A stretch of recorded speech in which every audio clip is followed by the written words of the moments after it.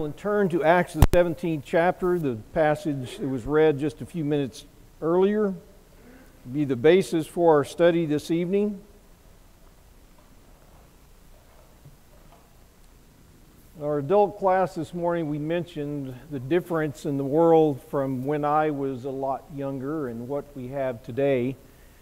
When I was in school, all my friends and I, we talked about Bible things all the time. And I was raised pretty much around Southern Baptists. All my friends were Southern Baptists. So needless to say, we had a lot of discussions about God's plan for salvation. But the thing was, back then, we all started with the Bible. And what did the Bible say? We did not agree on what it taught. But that was where we started. And I also mentioned that it's quite different today. My children, when they began talking with their friends, some of them had some knowledge of the Bible, but for the most part, they really didn't know what the Bible taught. And so they had to talk about God and the fact of His existence before they took them to the Bible to look at the Scriptures. And with this being true today, and just being true more and more often, that the people we run into today really don't have much of a knowledge, if any, of what the Scriptures teach or about God at all. We might say, well, where do you begin? Well, let me just say this much. If we're talking to people who have no knowledge of God and what the Scriptures teach, we're not going to get very far if we just stick with what the Bible teaches and say, well, this is what you should believe, if they don't even believe God exists. And I know that's an issue for some people. I know from my bringing up, I was always taught, go to the Scripture, book, chapter, and verse. But that was in a time where people knew that the Bible was God's Word. They believed it to be God's Word. So when you live now in a world where many people have no knowledge of God or belief in God, where do you begin? Well, believe it or not, the answer to that is in the Bible. It's in the passage we're going to look at tonight. Because when Paul went to Athens, he went to a very ungodly city. Not that they weren't religious, but they were not godly. They did not have any knowledge of God, or very little knowledge of God. And so where we ended the Scripture tonight, Paul began looking at an inscription on this monument, if you will, here in the city of Athens, that there was a god on every corner. And the idea in Athens was, we might have missed a god, so let's put up this memorial to this unknown God just in case we missed one. And so Paul saw that and said, let me tell you about that God you don't know. Essentially, that's what our task is today. Because we live in a world that doesn't know the true and living God. And so where do you start? Same place Paul started. I want to look at what Paul did here in Athens as an example and a pattern for us preaching God in an ungodly world. What do we do? What should we do? Let's look at what Paul did. And I believe if we follow his pattern here in the city of Athens, we will do well. Now, that's not to say that we're going to save thousands of souls, because ultimately the decision comes to those that we bring the Word of God to. And I'm sure that everybody here is really no different than any other Christian I've ever met. We sometimes get too wrapped up in how many people have we baptized. That's not our task as Christians. Just as Paul said, I thank God He did not send me to baptize. He's not saying baptism wasn't important. The important part, though, is getting the Word to lost souls. That's what we should be concerned about. So what did Paul do? Let's begin by looking. Notice in verse 16 what he says as he comes into the city. What we find is, in verse 16, the Scriptures tell us when Paul waited for them, and that is Silas and Timothy, when he waited for them in Athens, his spirit was provoked within him when he saw that the city was given over to idols. Our spirit has to be provoked to speak just like it was with Paul. Now, if we look, I'm hoping you can see this somewhat up here. When we think about where Paul was at, this circle the wall around here, this is the city pretty much of Athens. And you see the area in the middle there. Maybe I should use the laser. Which one is the laser? Very top, okay. This area right here, that's the Acropolis.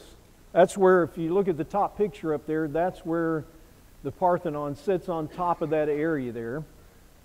And if we go a little bit further here, the area where he's going to be doing a lot of his teaching is within the Agora, which is basically like an open area.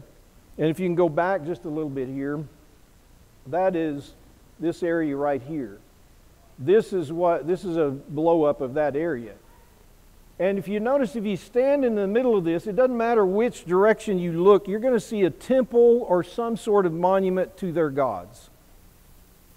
So this is what Paul saw when he comes into the city of Athens.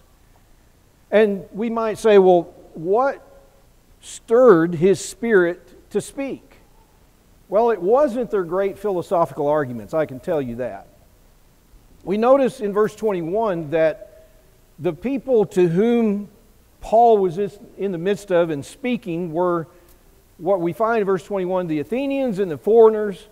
And what were they doing? Well, they spent their time in nothing else but to tell or to hear some new thing.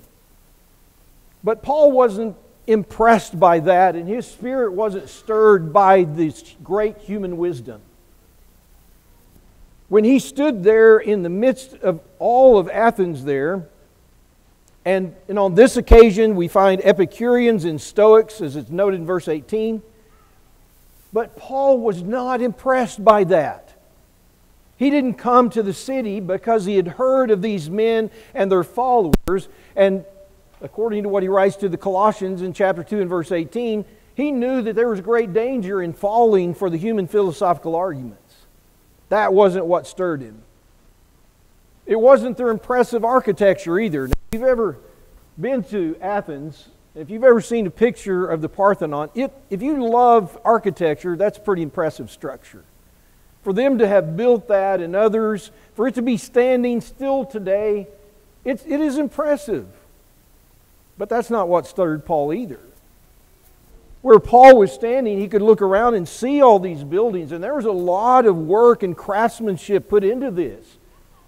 But Paul didn't come to the city of Athens saying, oh, I want to see this wonderful architecture. And when he got there, his spirit wasn't stirred because he said, oh, this just makes me feel closer to God. That wasn't it. It was the rampant idolatry, brethren. Let's read that again, verse 16.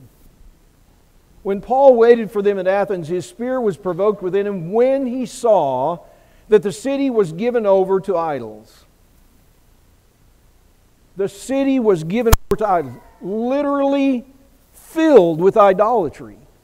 One of Athens' own satirists, a man named Petronius, said of the city, quote, "It is easier to find a god than a man." If you've read Gareth Reese's commentary on the New Testament, specifically in the book of Acts, he says this about the city of Athens, quote, "Where we are used to," in this book, let me just make this point. It's 60 or 70 years old, so some of the things he's going to point to, some of you younger folks are going to say, what's that? But here's what he said, quote, "Where we're used to seeing street lamp poles, street name markers, fire plugs, and mailboxes on every corner, Paul saw evidences in the idols and altars of the degradation of the city," unquote. I had a friend of mine, about 20 years ago, he and his wife went over to Athens. And before I preached this sermon, I asked him, I said, what did you see in the city even today? And he said, you couldn't throw a stone, even today, you couldn't throw a stone any direction and not hit some sort of idol or little niche set up somewhere where there would be a little idol or some sort of place where people could worship those gods. Now, they're still standing today. So even today, this is true. You can't turn around and not see something about idolatry. Brethren, that's what stirred the spirit of Paul. If he heard those philosophical arguments, he was stirred by the fact that they were destitute of the truth.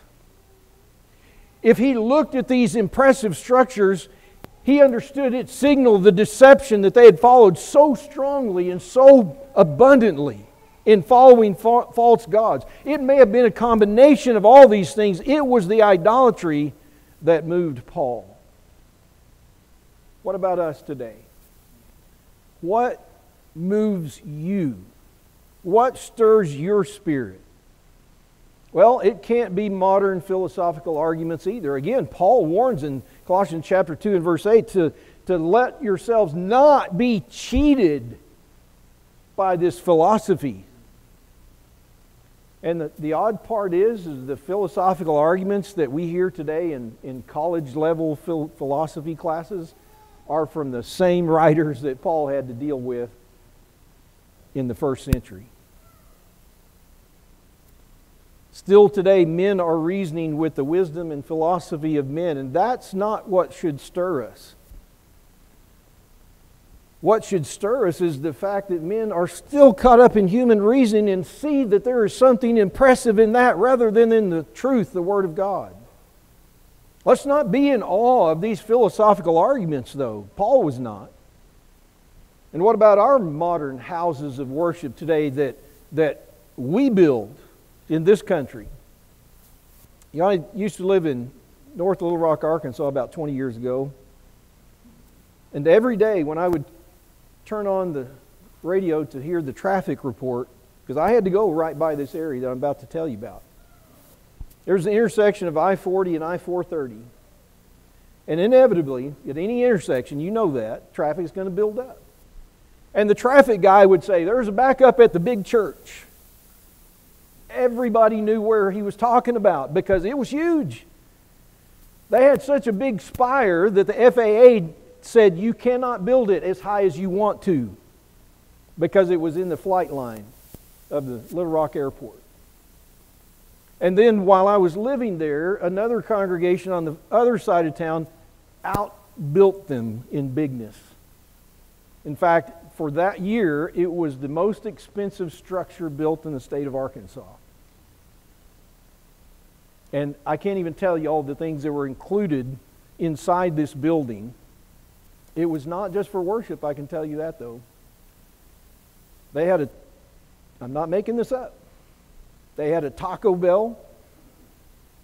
They had a skate park. They had 2 stages for putting on plays for the entertainment of their teens. They had classrooms. It wasn't for Bible teaching though. Are we impressed by those? Have you ever been to Europe and seen some of the old cathedrals that are over there? I was in the military a few years ago, like a long time ago, getting further and further away. I love architecture, and I went to see all these cathedrals because I wanted to see the craftsmanship in these buildings. And I can tell you more than once when I was inside taking the tour of this, I overheard someone saying, "Doesn't that just make you feel closer to God?" That's not what moved Paul, and it shouldn't move us either. Let's not get caught up in the human material side of things to stir us up. We should be stirred just like the Apostle Paul when we see a world around us that has no knowledge of the true and living God, and what we see are lost souls. That's what should stir us. Our responsibility as disciples of Jesus Christ, according to the Apostle Paul in 2 Timothy 2, verse 24 beginning, is we have the responsibility. And I want you to read that because I honestly believe some brethren don't know this verse is in the Bible. A servant of the Lord. Are you a disciple? He's speaking to you. A servant of the Lord must, and what does that word must mean? You don't have an option in this. Must. I want you to notice one of the things it says in verse 24, must be able to teach. Now, brethren, I am pretty sure, John can correct me if I'm wrong on this, that when God expects us to be able to teach, that means He wants us to teach once we're able.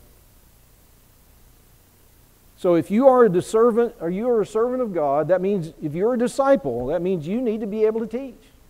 Now, it doesn't mean necessarily up here or in front of a big crowd Or even by yourself, if you have to bring somebody along with you, but you have the responsibility to teach.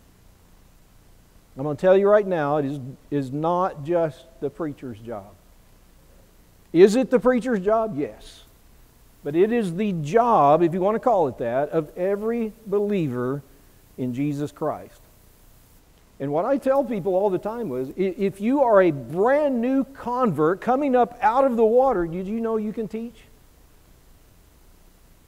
And I've had people look at me funny, say, well, I don't know about that. Well, what am I going to say? Tell them what you just did and why. It's as simple as that. It's as simple as that. But brethren, we need to be stirred to be able to teach them. So here's the question. Do we sincerely care for lost souls? Paul was. When he came to the city of Athens, he wasn't there for entertainment. He wasn't there to be impressed by the architecture or the philosophical arguments.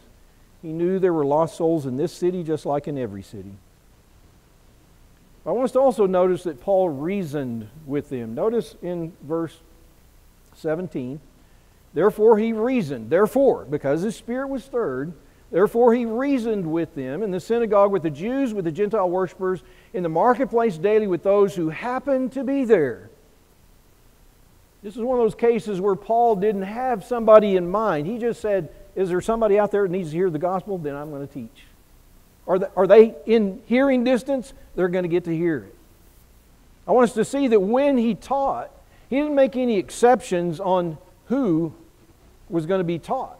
Notice it says Jews and Gentiles. Why did he do that? Romans 3 and verse 23, because all have sinned and fall short of the glory of God. Paul knew that. He wrote those words. He knew that when he came to the city of Athens, so he acted accordingly. He looked around and he said, they've sinned, they need to hear the gospel message. The Jews, following the old law, needed to be converted to Christ. The Gentiles who followed idols, as in this city, or nothing at all, they needed to believe in Jesus as the Christ. In chapter 26, verse 22, we find that Paul, as he is standing before Agrippa giving his defense, said he had testified both to small and to great. Paul didn't care who heard the truth, neither should we. And he taught anywhere that he could. Notice, again, verse 17. Where did he teach? In the synagogue, in the marketplace daily with those who happened to be there. He didn't feel like he had to confine his faith to the church building, as people say today. Keep your faith in the church building. Like, you can't take it outside these walls here for some reason. Well, brethren, that's the way it's always been. The world doesn't want to hear about God, but you know what they need to hear? These people in the city of Athens needed to hear it. The people in the city of Oklahoma City need to hear it. People in Rosenberg and Houston, Texas need to hear it. Doesn't matter where we are, they need to hear it. But we also see that Paul taught daily. Notice again, he reasoned in the synagogue, in the marketplace, daily. He didn't feel like he had to be confined to Sunday morning, Sunday evening, and Wednesday evening. Daily. What better way to cover everyone in every place but to have a daily attempt to reach out to the lost? And what did he teach when he went out teaching? He taught them Jesus. Notice again, it said when others heard what he was saying, the latter part of verse 18, they said about him, he seems to be a proclaimer of foreign gods because he preached to them Jesus and the resurrection. Friends and brethren, when we go out to teach, let's make sure that we are teaching Jesus also. Let's do what Paul did. Let's learn from his example here. We need to reason with everybody around us too. We need to teach everyone. And that means we need to heed the warning of James in chapter 2 and verse 1 when he said that we are to not hold the faith of our Lord Jesus Christ, the Lord of glory, with partiality. With partiality. That means we can't look at anyone and say, well, they would never obey, so I'm just not going to waste my time on that. And I know we say that because I said it once. Let me tell you a story. Let me tell you on myself. And I'm going to tell you, after this happened, I said, I'm not going to do that again. When I was in high school, again, I was surrounded by Southern Baptists. We had discussions all the time. And one of these friends of mine, David, that was his name, we had all kinds of discussions, and we just didn't get anywhere. We had a gospel meeting upcoming, and I was thinking about who I was going to invite. And I just kind of marked David off in my head. He wouldn't come. So I didn't ask him.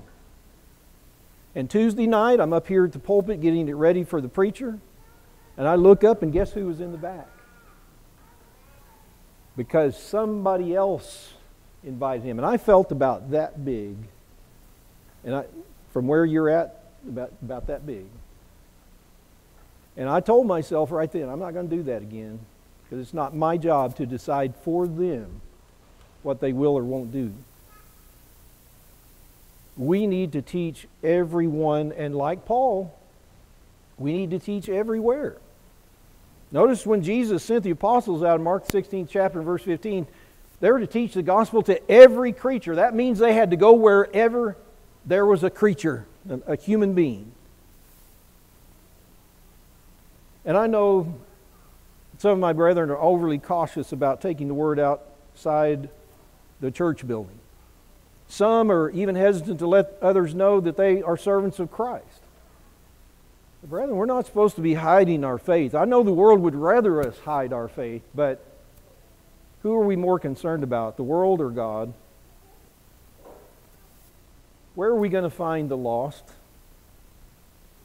I can tell you from all my years of experiences of worshiping in many different places, I've moved around a lot, I found by a wide margin you're going to have contact with lost souls more when you go outside this building than you will waiting for them to come through those back doors.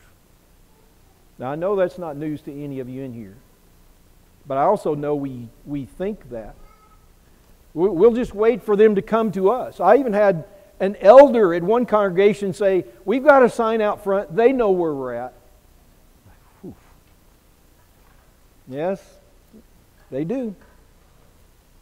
But we know that there are lost souls out there in the world. And brethren, that's where we need to go, wherever they may be. And we need to not just keep it here on Sundays and teach amongst ourselves. In the early history of the church in the first century, we find in Acts the 5th chapter and verse 42 that the apostles were daily in the temple and in every house. They did not cease teaching and preaching Jesus as the Christ. In chapter 16 verse 5, we find the churches were strengthened in the faith and increased in number daily. Why did they increase in number daily? I guarantee it's because the disciples were teaching daily. We have to do the same if we expect to make a difference in an ungodly world. We cannot wait for the ungodly to wake up one day and say, you know, there's a Church of Christ over there on May Avenue. I think I'll just go down there and be saved. If that ever happens, John, you let me know. The chances of that are pretty slim, though. But you know where you've got a better opportunity? When you talk with the people you know and where you shop, where you work, I guarantee you there's lost souls there. And they need to hear the word too. And I know it sounds like a given, but brethren, let's make sure we teach them Jesus. And I know it sounds like a given, and we think in this country, well, everybody knows Jesus. Well, no, they don't. I remember years ago, and please don't beat me up for saying this, somebody in my household had on Oprah. It wasn't me. But I happened to be walking by, and she had a guest on, that I'm not going to mention the name, but talking about her younger years and how she was mistreated by religious people. And Oprah looked into the camera and said, well, the Jesus I know would not ever condemn anybody. And all I could think was, well, the Jesus you know probably wouldn't. But the Jesus of the Bible would. You see, brethren, the Jesus people know today is not the Jesus of the Bible. It's the Jesus of their own invention. That's the world we live in, and I know we know that.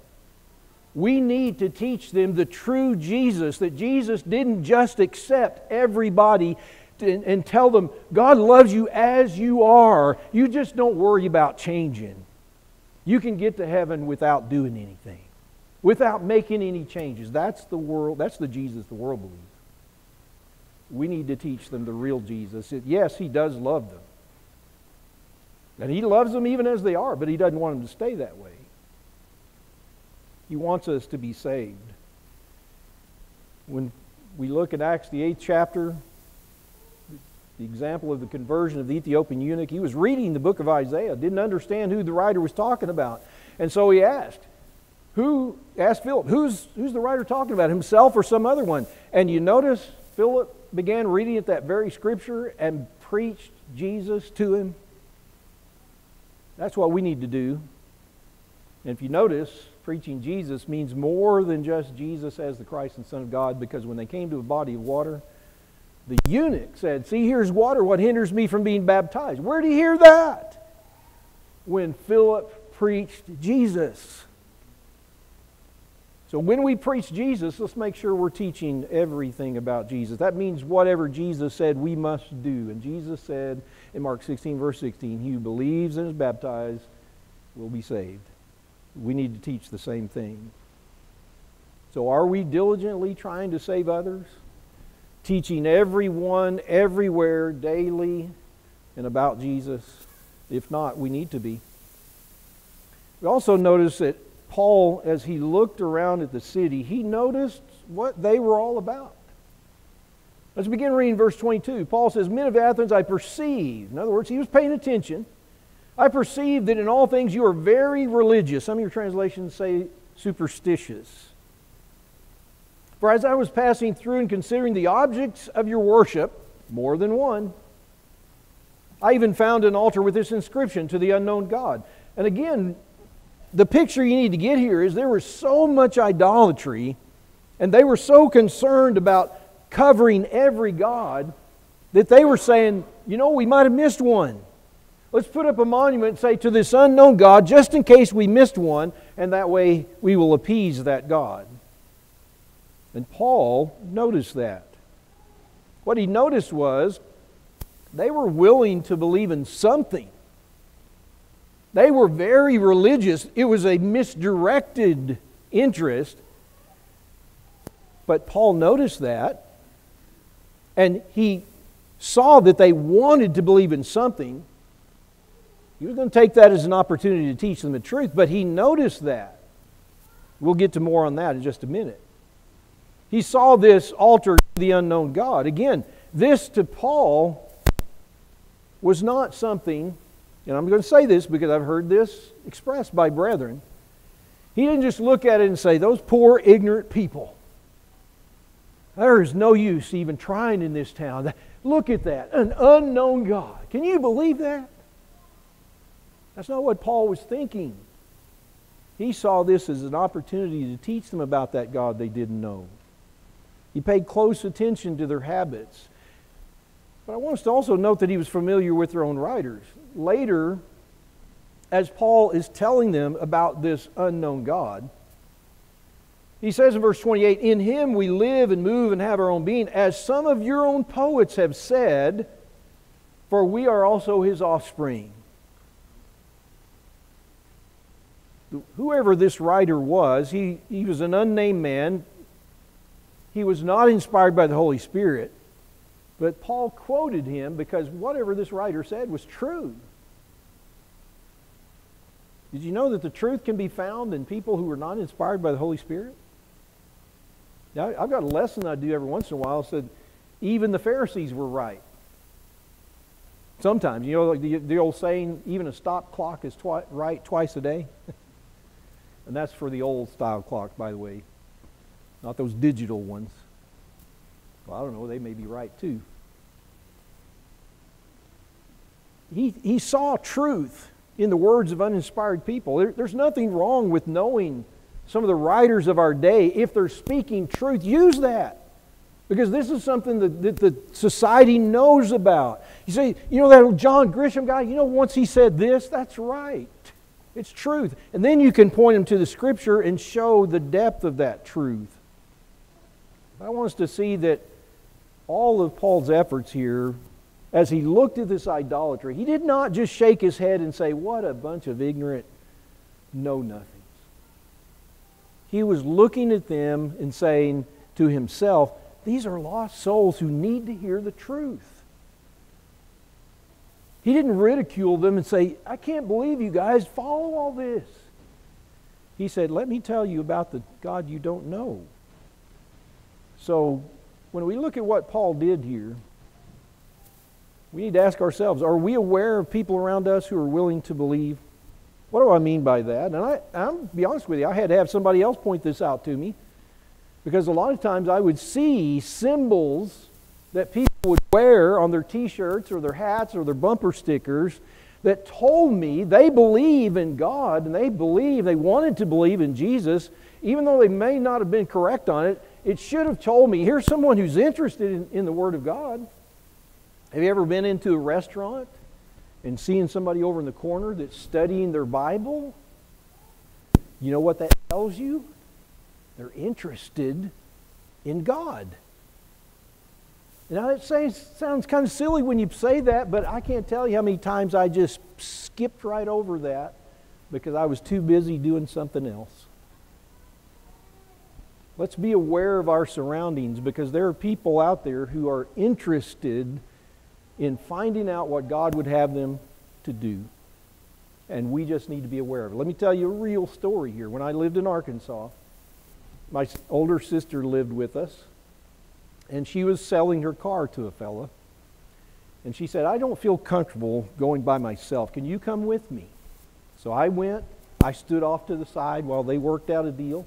And while they were working out a deal, I looked at his car, and he had on the license plate where it would be in Arkansas. You don't have to have a front plate. But he had one of those spray-painted signs like you'd buy at a county fair. And it said, I love Jesus. And so when they were done conversing, I said, James, I see your sticker there. You go to church anywhere? He goes, oh yeah, I go to this church over here. I said, James, we're just doing a study right now in the book of Romans. Why don't you come study with us sometime? And you know what? He did. And when he started coming 3 weeks in a row, I took him aside one day. I said, James, would you like to do a one-on-one study? You know what he said? Yes. And within 1 hour, when we studied the examples of conversion in the book of Acts, you know what he said? I need to be baptized. And we baptized him. Because somebody a long time ago pointed out to me, little symbols like that, when somebody's got a sign on their car that says, I love Jesus, that is an opportunity. I wouldn't have always caught that. And I'm telling you this story just to help you see that also. We need to be aware, like the Apostle Paul, of the world around us, the people around us, and see. If somebody's wearing a chain that's got a cross on it or a fish or whatever it may be, don't just shake your head at them and say, oh, they just don't know any better. Go up to them and say, hey, I notice you're wearing this. Does that mean you're a believer in Jesus? You want to sit down and talk about it? You might be surprised who would say yes.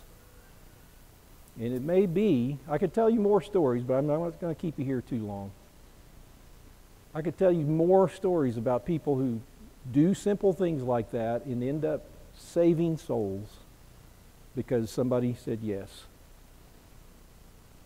Let's be aware of those religious symbols, and let's be familiar with even some of the religious writers. They may not be teaching the full truth on everything, but we can start with what they say and point them back to Scriptures and what the truth does say.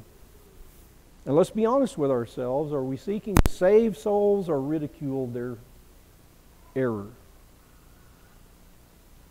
Let us seek rather to save souls, as Paul said, that he became all things to all men, that I might by all means save some. Paul knew he wasn't going to save every soul in the city of Athens, but he thought, if I can just teach the truth, there's got to be somebody out there that's interested and might obey. So are we using everything possible that we can to reach out to lost souls? If not, we need to be. And then finally, let's note here that when Paul was in Athens, when he took that opportunity, he said, I'm going to tell you about this God that you don't know. And what did he teach them about God? Well, let me back up here. Let's note that he taught in verse 24 that this God whom they did not know is the God who made the world and everything in it. He taught him God as creator. He also taught him in verse 24 that he was greater than the creation itself, because the way they looked at their gods, they had to feed their gods, and they built these temples that would house their gods. Paul was saying God is greater than all these, this God you don't know. He made the world and everything in it. Since He is Lord of heaven and earth, He does not dwell in temples made with hands, as he was looking around at temples made with hands. He was also independent of man. Notice in verse 25, nor is He worshipped with men's hands as though He needed anything, since He gives to all life, breath, and all things. They would literally bring food, their crops, to the temple for food for their gods. Paul is saying the true God doesn't need our help. He made all these things. He doesn't need man to give Him sustenance. But again, he noted that He is the creator of all men. Verse 26, He has made from one blood every nation of men to dwell on all the face of the earth, and has determined their pre-appointed times and the boundaries of their dwellings. Paul pointed out that they were under the control of God's direction rather than the other way around. God predetermined the places and times of all nations. He was not limited, as they saw gods back then, to political boundaries. This was the God who was over all men. What was the purpose of Paul doing this? Telling them about God doing what He did. Verse 27, so that they should seek the Lord in the hope that they might grope for Him and find Him, though He is not far from each one of them. But he also said in verse 28, to demonstrate that He was the provider rather than they were the provider to God or gods. For in Him we live and move and have our being. It wasn't the fact of them making sure their gods could live and move and have their being. They had it backwards. He taught them that the Creator is greater than the creation. Verses 29 and 30. Therefore, since we are the offspring of God, we ought not to think that the divine nature is like gold or silver or stone, something shaped by art of man's devising. Truly, these times of ignorance God overlooked, but now commands all men everywhere to repent. In other words, God was lenient with man in times past in his idolatry, but no longer. We can't keep living like this. Paul taught them about the judgment that was certain. Verse 31, because He's commanded all men everywhere to repent. Verse 31, because He has appointed a day on which He will judge the world in righteousness by the man whom He has ordained. He has given assurance of this to all by raising Him from the dead. And of course, you and I know He's speaking about Jesus Christ. So for us today, when we look at what Paul did here, when we have finally an opportunity to teach someone, let us make sure we are teaching them about who God is. And again, in the world in which we live today, more and more often we're going to have to be teaching them a lot about God. But we need to teach them who He is. The fact that He created all things, that He is the creator of all things, that He is the God who is all-powerful and impartial and seeks the salvation of all men. 1 Timothy 2 and verse 4, He desires that all men be saved and come to a knowledge of the truth. He is not willing that any should perish. 2 Peter 3 and verse 9. That's the God we need to be teaching. Because the world doesn't know that God. The world more and more in which we live is saying, God is so mean, He's going to send all these people to hell, and that seems unfair to me. And you can show them the true God, that that's not what He wants. But we also need to, like Paul, teach God's eternal purpose. That is, trying to save us. Salvation was not an afterthought. He planned for our salvation, and He put it within every man, as we just saw, that we would seek Him. He wants us to seek Him and find Him, that we can be saved. The evidence is there within Scripture. If we can get them to the Scripture, we can show them that evidence. And we need to point them to this so they can see God's purpose. But we also need to preach the judgment. Let's not shy away from this. It is not going to be pleasant. We know that. But they need to know, the world needs to know, there will be a judgment. It is appointed to man once to die, and after this the judgment. Hebrews 9 verse 27. The fact that we're all going to stand before the judgment seat of Christ. Romans 14 verse 10 and 2 Corinthians 5 and verse 10. And we're going to have to give an account for all the deeds done in the body, whether good or bad. We do the ungodly and the unbelieving world no favors by hiding this or deceiving them into thinking that everybody's going to eventually be saved regardless. So, are we preaching about God and His Word fully? What we find in the end was that there were results from this. Notice in verse 34, when Paul said all this, some mocked, verse 32. Some mocked. Some are going to ridicule you today. And I know we know that too.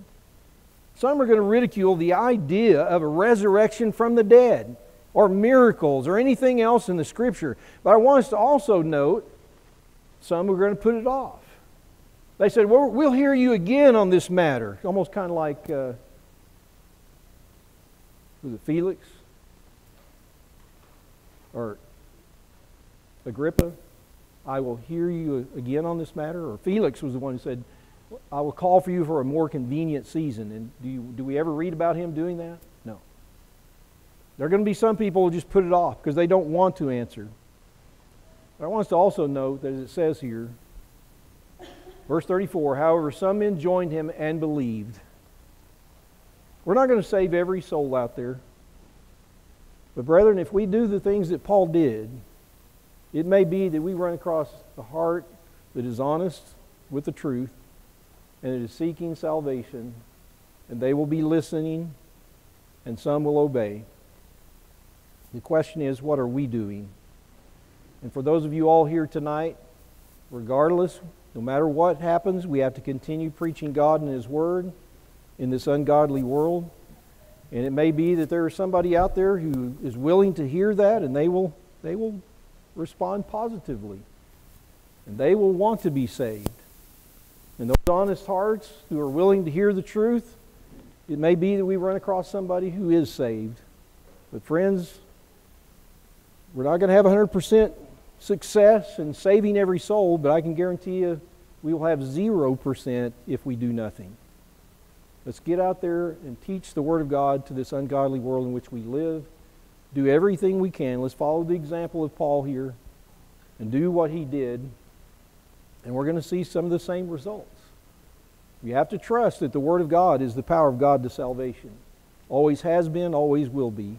We need to trust that that's true. We don't need to resort to gimmicks. We don't need to offer material, fleshly offerings to get people in the door. We just simply need to do what Paul did. Now, this lesson is not one that would teach you what to do to become a Christian, but if you're here tonight and you have heard the gospel message and you believe it to be true, that teaches that Jesus is the Christ, the Son of God, you need to act on that conviction. Jesus Himself said, he who believes and is baptized shall be saved. That is still true today. The very first time the gospel was preached and people heard that they had crucified the Son of God and asked men and brethren, what must we do? Peter replied, repent and let every one of you be baptized in the name of Jesus Christ for the remission of your sins. That is still true. Have you done that? If not, why are you waiting? Salvation is now in your hands if you know what the truth is. Maybe you're here tonight as somebody who's already obeyed the gospel at some point in the past, but you've not been walking faithfully with the Lord. Or you're here tonight and you know there is sin in your life. You need God's forgiveness. Take care of that tonight before you go home. Or if you're here tonight, you just need the prayers of this congregation for help in some way. Whatever your need, will you come as we stand and sing?